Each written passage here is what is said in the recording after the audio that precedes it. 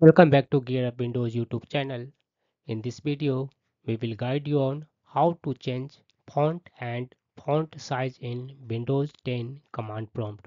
For this, click on this one start button, then type CMD. In the search results, click on this one command prompt app entry. Once command prompt opens up on your Windows 10 PC, right click on this one title bar, select properties in the drop down menu. In command prompt properties window, under size, select a size, font size, and then under font section, select a custom font you want to use and then click on this one OK button. The changes will be applied immediately to command prompt. That's all about this video. If you are new to our channel Gear Up Windows, kindly subscribe it, and if you love this video, press thumbs up. Bye bye.